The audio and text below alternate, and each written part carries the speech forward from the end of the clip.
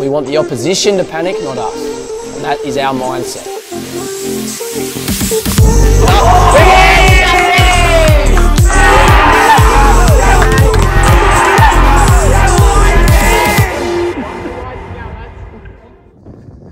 Here we are, today's wicket. DXC1, home of NT Cricket. Day-night game tonight against Caulfield Grammar from Melbourne. There they are warming up. This looks like a proper Darwin wicket, dry. It's a bit used, it's been a few games on it, but it feels hard. I think this is going to be a beautiful wicket. Bit of pace, bit of carry, and nice to bat on. So we've got the lights, day-night game tonight. Here it is. We're going to win. If we win the toss, we're going to bat, try and get runs on the board. Winner of this game likely to go through to the final tomorrow.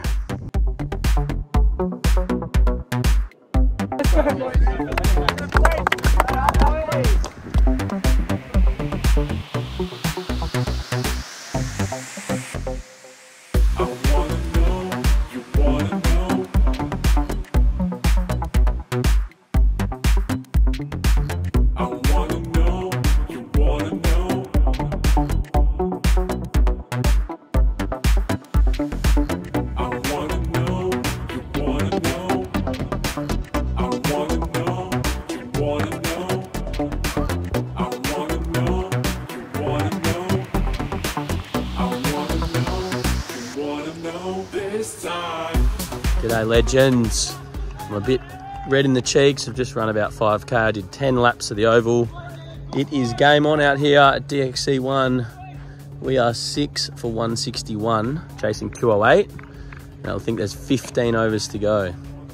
So 14 overs to go, something like that. My eyes are not very good with the fluorescent scoreboard. But it's under run a ball. We've got 4 wickets in hand. We've got a set batter who's on 60 odd, playing Caulfield Grammar. We should go into the final on quotient even if we lose, but it's a wonderful opportunity for these boys playing under lights. Day-night cricket in the middle of winter. I keep saying it, but how good is this? Here it is behind me. So many great lessons for these boys. Win, lose or draw. This is all about development, all about learning, all about experience. You can't buy experience on the shelf, you just have to do it. So getting out here in this sort of pressure, number 8 comes out, we need 50 off 90.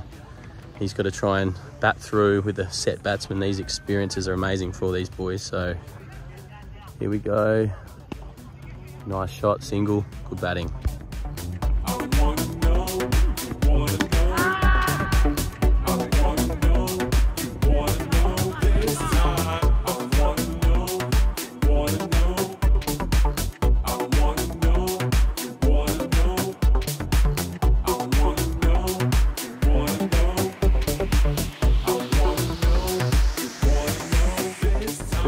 So many similar themes with the ball. Let's just try and run in and be patient.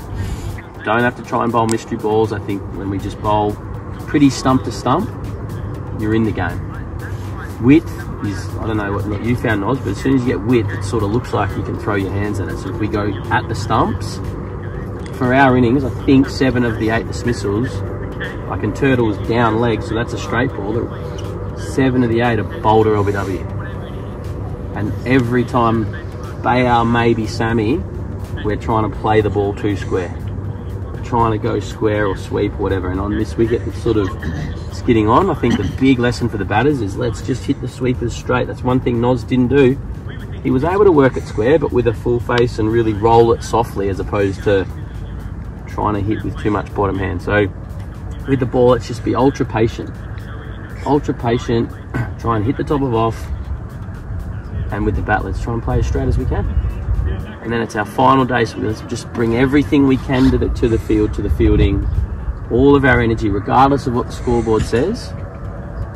If the scoreboard says none for 150 or 9 for 90, we bring energy. We know we're done after tomorrow afternoon. All right, we go back to the cold weather, indoor training, and that's it. So let's make sure we enjoy it, and let's just keep getting around each other. But the support has been excellent. It's a really, really good run chase, that, boys, and yeah, those sort of 210s, that, like, it's not easy. It's not easy. So great effort, and we can take some momentum into tomorrow. NT will know that they are going to come up against a different side tomorrow. So let's show them. What's that? They only face one pace ball. Yeah. So let's show them what we're capable of. Here we are, fifth and final day. The final day. Got a coffee. Here's today's wicket out at DXC1. I keep saying it, but what a week this has been in the sun. Not a cloud in the sky. There's a little breeze, not too hot. So we played last night's match. We played over here on this wicket, which played beautifully. So that was last night's pitch. Short that side, short out there. And then we're back over here where we played on Tuesday. And it's a shorter boundary on the far side, although they are moving the rope out as I speak to make it a bit bigger that side, I think. But let's take a look at the wicket. Here it is. Bit of grass, but sort of dead grass. It's pretty even coverage.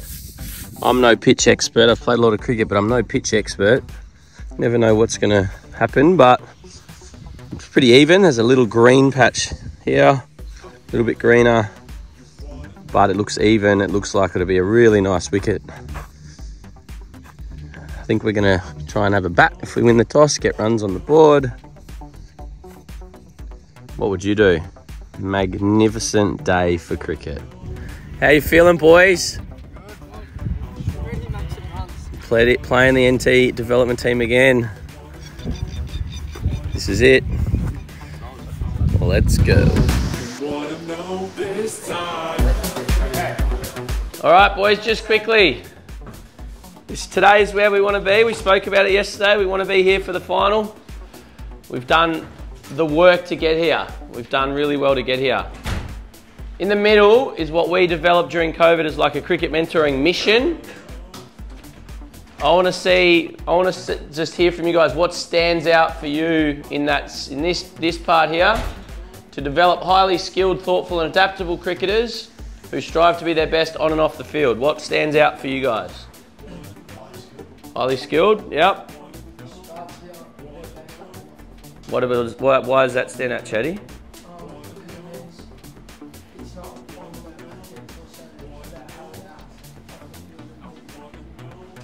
I couldn't have said it better myself, and that's why I put it up, that I think regardless of the result today, the highly skilled bit, yeah, if you want to be good at cricket, we're trying to help you guys get better with your skills. That's a given. Thoughtful, if you want to be a successful cricketer, you've got to think through situations, you've got to think through the game. And those that can think through situations a little bit better, as Noz did yesterday, realise he didn't have to hit the ball in the air once, they're the ones that become successful. Adaptable, you have to adapt to different conditions, different situations.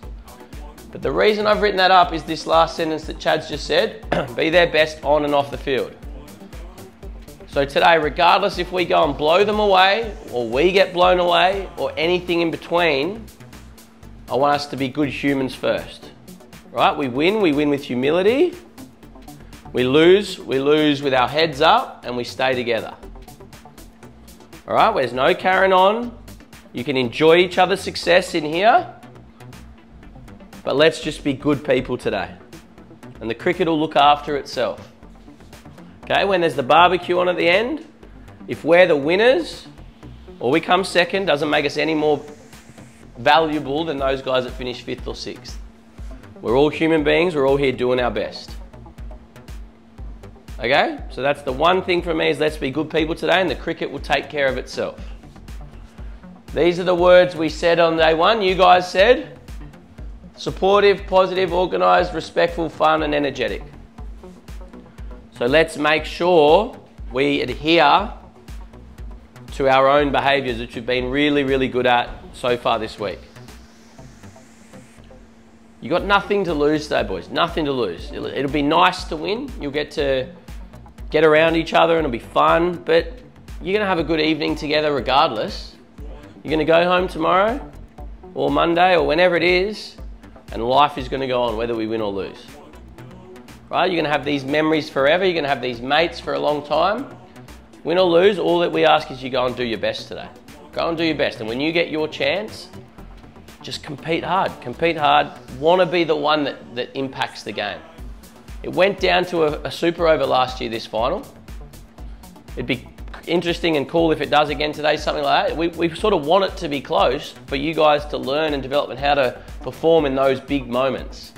And in those big moments, it's the guys that want the ball, that want to be a part of it, that impact the game, and that also go on to be great players because they want the big moments. They don't run away from the big moments. So if we're defending and they're 8 down and they need to run a ball, you've got to be saying, hit me a catch, hit me the ball. Not, oh, I want to go off. Because if that's your mindset when the big moment comes, I can guarantee you're not going to go very far in the game.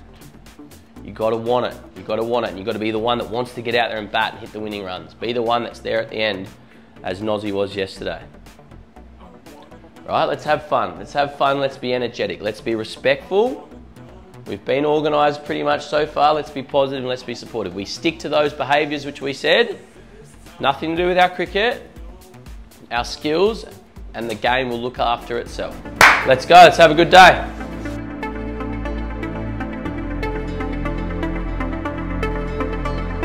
On the fur, boys.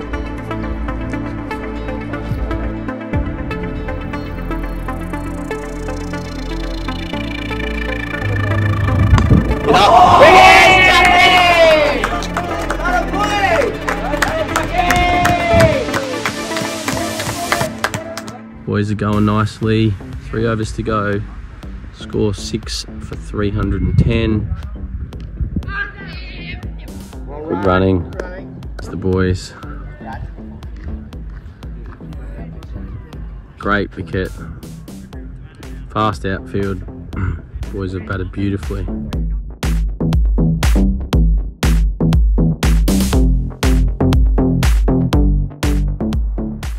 I don't think we could have asked for anything more with the bat. What a great effort. We will unpack it properly at the end of Chucky. Well done, Chad.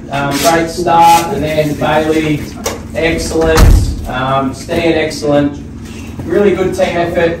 We'll unpack that probably at the end. I'm sensing, Chad, quite pleased, I'm sensing there's a bit of this game's done. We've got this. They're not getting 330. It takes one bloke to have a good day for you blokes to be walking in here at the end of the day disappointed. Alright, so whatever happens, we've got to set high standards, we've got to believe that we can win this, which we do, and not start to think that it's already over. It's going to come down to execution of skills.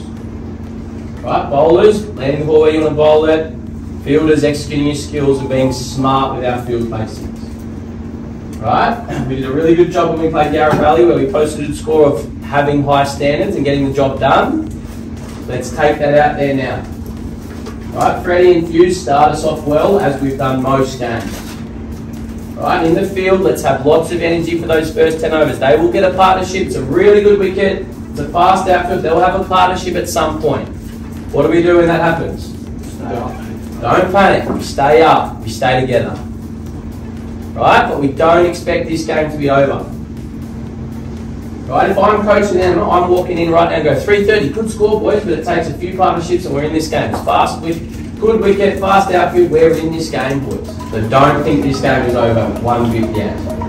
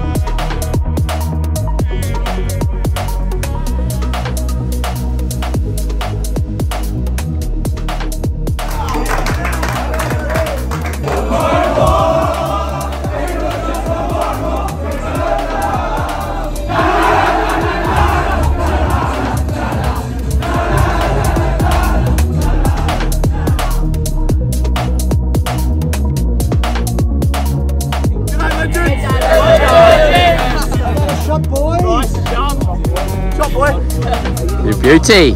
Thanks guys, thanks to NT Cricket, to Gab and to Dill, putting on an amazing week. We were only sort of entered this tournament a few weeks ago, but yeah, couldn't have asked for better facilities, better weather and a better run tournament, so thanks to the NT Cricket guys. It's so pleasing for me. I grew up in Alice Springs, I played a lot of cricket up here in Darwin, so it was so pleasing to see the NT team do well this week, a really strong group of young players, so all the best to you guys for your national tournament later this year and your career beyond that. Well done to all the other teams. A good effort to come up in the middle of winter and perform at your best. Thanks to, just echoing what Gav said, thanks from our point of view to the scorers, to the match managers, to the groundsmen, to the umpires. A special thanks to Kelly, our scorer. A round of applause for our boys. And thanks to a few parents, Ben, Wisey and Maddie, for your help throughout the week. We've had a really good group of boys, and boys, congratulations. But to everyone, hope everyone got something out of the week, and thanks for having us. Yeah, thank you.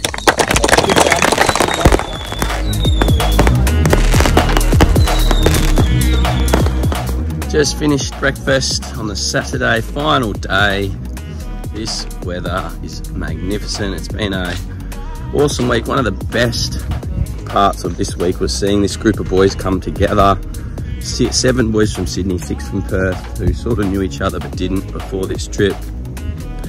And the way they came together on day one was a big part of us playing good cricket. We obviously won the tournament, which is fantastic, but it wasn't about that, as I've said all along. It was about doing their best, and their best was excellent, but they wouldn't have got those results if they didn't come together and form a team. There were no clicks, they just got on beautifully, and yeah, great group of young men to be around. Right boys, Saturday we sit here, a week of cricket under our belts. Let's just go to yesterday first, because we didn't really debrief or to reflect on yesterday, and then we can go to the whole week as a bigger picture. But what do we think about yesterday? Started really well with the bat.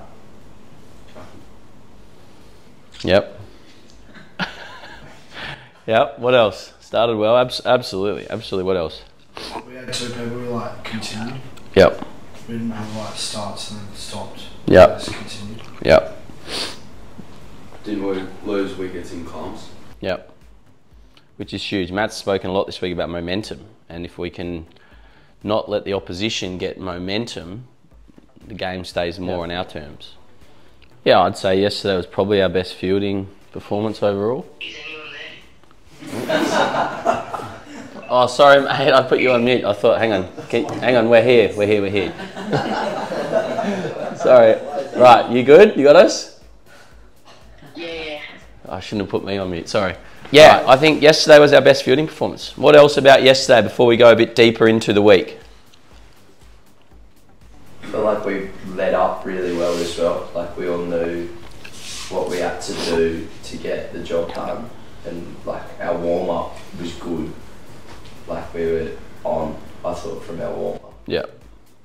And so on that, while we're on that point, if we look at the 5 days, we were probably off with our preparation on one day, where we had one person, the only strike of the week, and we had 6 other blokes sprinting to be on time. And what happened on that day in our performance? Well, not even lost, I said our performance and our result. Wasn't good. We were under par. Under par. And in this game, you only have to be a little bit off to let the opposition in. Now, you're going to be a little bit off many days in your career, and the best players are the ones that can still find a way on those days they're a little bit off. But you want to be a little bit off, not from something you can control. Because in the execution of skills, in the performance of the sport, there's a lot that goes into getting it right. Whether it's running in and letting go of the ball, which has its challenges, or it's reacting to the ball and moving in many sort of different ways. There's a lot that goes into executing your skills, and you guys are highly skilled for your age. Still plenty of room for improvement, but you're going to be off at times because it's so difficult what we do. I had Adam Voges on my podcast, who averaged 60 in Test cricket, and he said he could count on one hand the number of times he batted in his whole career where everything just sort of felt on or a little bit easy or hit the middle of the bat and everything went where he wanted it to go. The rest of the time, he might have been at 90% or 80% of his best, or feeling, but he found a way to score lots and lots of runs across all these formats across his career. But you don't want to be a little bit off from something so simple as rocking up on time, preparing well, because that's all in your control. What happens before the match should be in your control. Now, there'll be things that happen. We don't want to be so rigid in our lead up that if something a little bit at left field happens where it rattles us, we have to be adaptable. We have to be able to adapt and say, right, the bus broke down. We have to get to the ground some other way. You have to be adaptable, that something like that happens and you don't go, oh, it throws you out. But when there are things in your control, you want to make sure you're putting the odds in your favour for that day. And that was a good lesson for us all, I think. The one day we were a bit sloppy in our warm-up, in our timing, our performance showed. And the other 4 days, when our preparation was spot on in the morning, we were really good. So let that be a lesson to you. And what I hope happens from here is that we've got 3 boys at the same club in Perth. There's a couple of you at the same club or school in Sydney, but I hope that there's a ripple effect for you guys and your teams when you go back, that you can take some of these lessons and these behaviours back to where you play your cricket, and it can grow for the groups you play with, right? Because you guys are going to be leaders wherever you go back to. You're good cricketers. People are going to look at you guys in the teams. Whether you have the captaincy next to your name or not, you guys are going to be looked at because you're skilled cricketers. And so some of these behaviours and standards we've set this week, hopefully you can start making the norm back at your club, your school, or wherever it is you play cricket, right? And that's, you lead by behaviour. You don't really lead through talking. You can talk and you can fire people up. That's a bit, but that's the action. It's the action that really matters. The being on time, supporting each other, those little things. That is what leadership really is. It's behaviour. So being on time is a controllable. And when we were slightly off, it showed. Sammy? Like, just with batting wise, like, knowing at the end of the day it doesn't really matter. Like, there's no real need to feel super pressured on, like, going out there and trying to perform.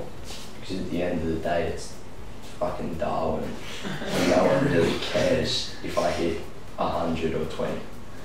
But it's also, that can be taken to anywhere, that mindset, because it's a game.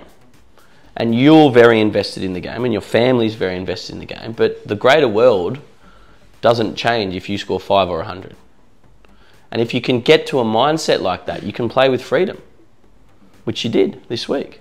So many of us are our own worst enemy, in that we create this pressure in our head, which creates a physical feeling in our body, which holds us back.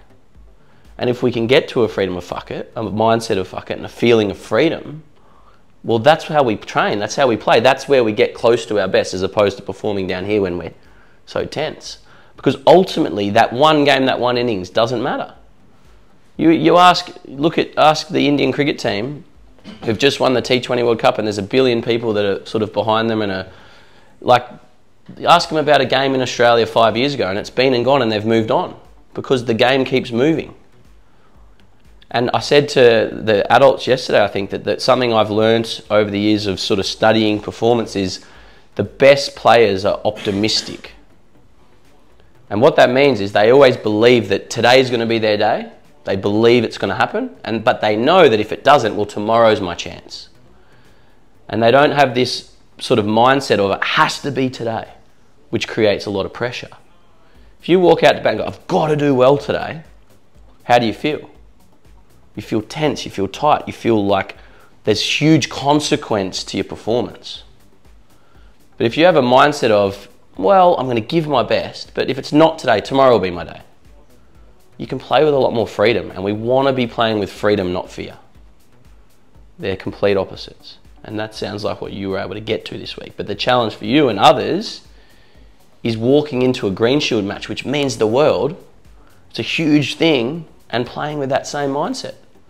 And realising that if I get 100 or a 4 or a duck, The game moves on, I move on, the world moves on. I go back to school on Monday and we do it all again.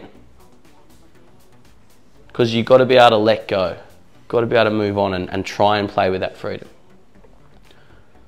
I think on Nozzy's point, so many, like when we look at the highest level, whether it be Big Bash or IPL or international cricket or whatever, generally if you, like, I don't know how many of you sit and watch every ball of a match, but if we watch highlights, what do we see? Batting. 4s and 6s, right? So that's what we expect is the norm. But if you actually sit and watch the game and you watch someone score 90 off 60, they might hit 10 boundaries.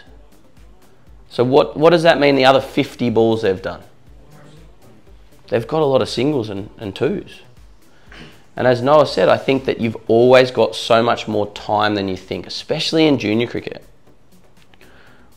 where wickets do often fall in clumps. And when we played well, we didn't let wickets fall in clumps. But what we did well when we played well, whether it was Noz's 80 not out, Chad's 94, Bailey's 95, Chucky's 270s, Stian's 40s, 50 not out in the first game, Turtle's innings the first game, is we just played smart cricket where we managed risk. Right? Chuck probably played a bit of more high risk yesterday, but it came off and he played it beautifully.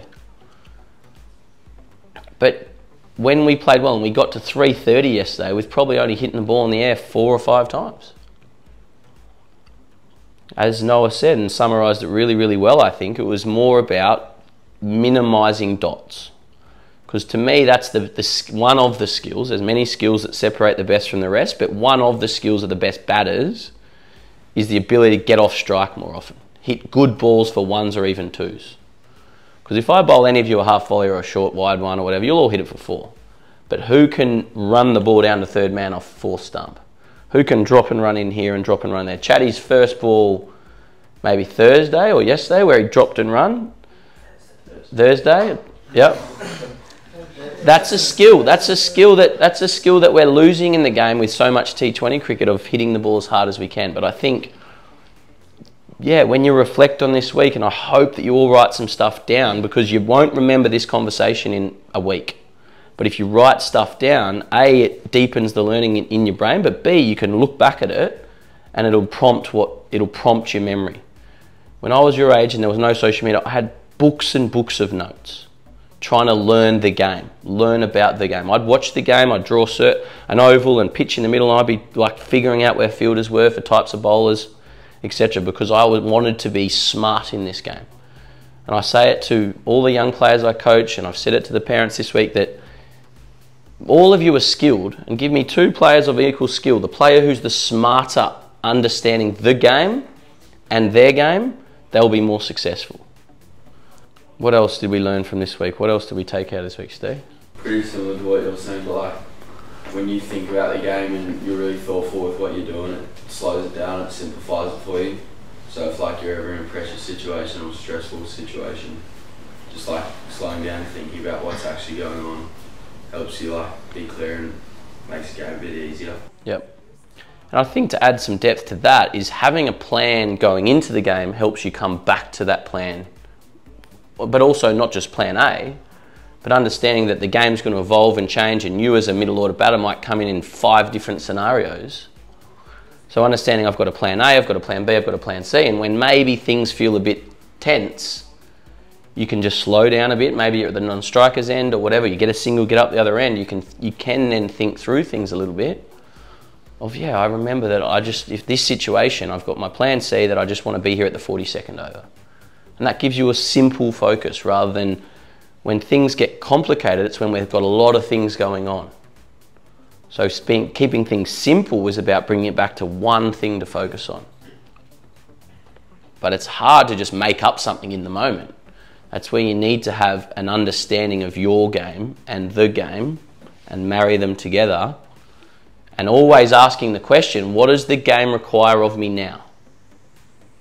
Right? Bailey played a really mature innings yesterday because what did the game require of him? Early, just to bat. Chucky was going really well. We'd got off to a great start and Bailey was able to just play his game, get himself in. He hadn't sort of spent a lot of time in the middle at the start of the week, so he was able just to play. That was what the game required of him. I think we did that pretty well most of the week. Was answer, what does the game require of me now?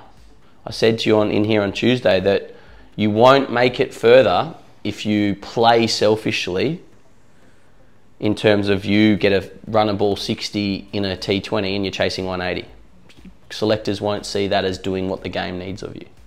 Selectors and people above want to see kids that can adapt to situations and bring their skill set in different moments, in different ways. I think a big moment in the week was Chatty's run out of the guy that got player of the tournament. And Chatty was the man in that spot in that moment and had the wits about him to pick it up and a little underarm. But that could have been any one of us, but that moment changed that game. When those blokes were going well and he got 100 the next day, he could have gone and got a big score yesterday. So every ball you're in the game as a fielder. And you don't have to have the same level of focus as you do as a batter when you're trying to work out all these things, where's the ball pitching, etc. But you need to be switched on in the field every ball. Whether it's you're at deep square and the ball gets hit out to deep point, you've got to run in and try and be the backup man or whatever, but you've got to be on every ball. Otherwise you miss those opportunities, you miss those moments that can turn games.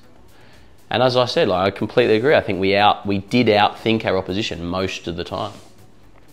Which you give me two skilled teams and the team that's a little bit smarter can set a little bit better fields, can understand the situation game. They're gonna win by a lot in the end because each little bit adds up.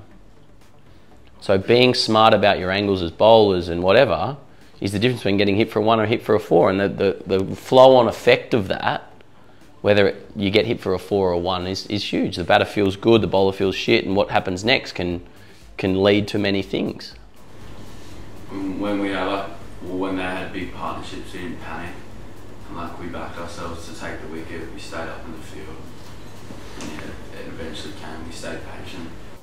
Absolutely, it's pretty rare, especially in junior cricket, that two batters will chase down a score to the end or bat to the end. Senior cricket, maybe you start playing first grade or second level or men's cricket and batters understand the game and their game, they can manage situations better. But in junior cricket especially, it's really rare two batters will get big hundreds. You might have one and another guy chips in, but if you just can stay up and ready for your chance, the chance more often than not does come. Right? So against the Caulfield boys, they were going really well. The chance came for a run out, we got the run out. Right? But at that point, I don't know what they put on, 40, 50, 60, 70, whatever it was, and they were batting really well. We stayed up and the chance came. Yesterday, the two NT boys were going well, hitting quite a few boundaries. The chance came. We missed the first one, we got the second one. Right? So just taking that back, especially as a bowling group, or you guys want to be captains and leaders, that let's just stay in the game, boys. Let's just stay up and ready for this chance. Because the easy thing to do, especially in junior cricket, is drop your bundle, the chance comes and you panic, and then you don't get another chance. So you're always in the game. The chances do come if you're able to just stick in, and the bowlers can stay disciplined, and the fielding group can stay up and ready for that moment. I think we also all wanted the best for each other. We weren't all locked up in personal performance with this one. Huge comment. Yeah. And that to me is a great thing for team, and that's a thing we want to be able to take back to home, back to the teams we play in, because I think I said this maybe on Tuesday, someone else's success doesn't take away from your success. Noz's 80 on Thursday didn't mean he's a better player than anyone else. It was his day. That was his day. Right? The next day was Bailey's day and Chuck's day. Tuesday was Chad's day. Steve's had a couple of good days. So someone else's success, we've got to learn to be happy for them.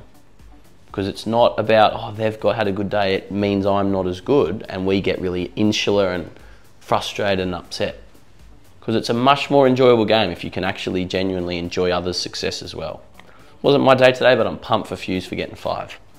Or I'm pumped for Stan for getting 50 or whatever. And we haven't pointed out any individuals today, but each and every one of you have impacted this week and have done something for the team at least once, many, many times. but it wasn't about individual success, it was about learning and development. But each and every one of you have done some really good things this week. We've got to say goodbye to the Turt and the Fuse. Good on you, Yaddy. Good on you. Well done, mate. Good work. Good work. Well done, boys.